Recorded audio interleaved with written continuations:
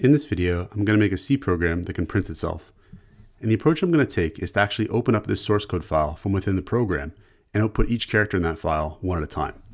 So the first thing I'm going to need is a file pointer. So I'm going to say here file star fp. Then I'm going to need a variable to store each character in the file. So I'll say car C. Now I'm going to open access to the file. So fp is equal to fopen __ file and then r. So fopen opens up the file and gives us access to it via this file pointer. The first argument here is the name of the file. The second argument is the mode to open the file with. And we're going to open it in reading mode because we want to actually open up the file and read all the characters inside of it. And then this here is actually a preprocessor macro. You might not have seen this before. The C compiler is going to set this to the name of the source code file. So in this case, it's going to be d.c, but it's going to be set by the compiler to whatever the actual name of the source code file is. So then after we've done that, we're going to actually read each character and output it. So we'll say here while, and I'm going to do something a bit odd here. I'm going to put an assignment statement inside of this while loop condition here. I'm going to say while C is equal to get C fp, put car C.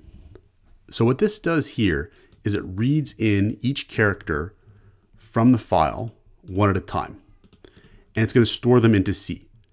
And then in each iteration of this while loop here, we're just going to output that character to the console here. Now, what's kind of interesting is we've got this assignment happening in the while loop. We eventually want the while loop to terminate.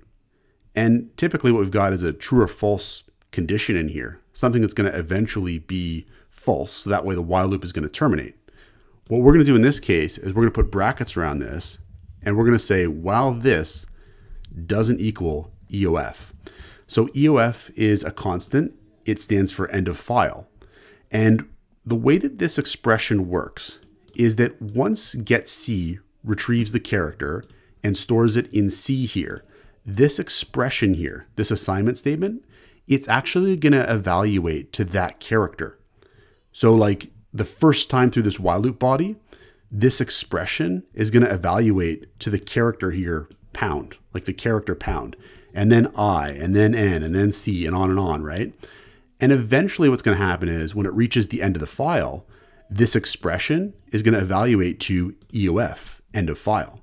And at that point, that's when we want to stop reading the file. So that's why we have the assignment statement in this while loop condition like that, because we can actually use the results of this assignment statement to check when we're done reading the file.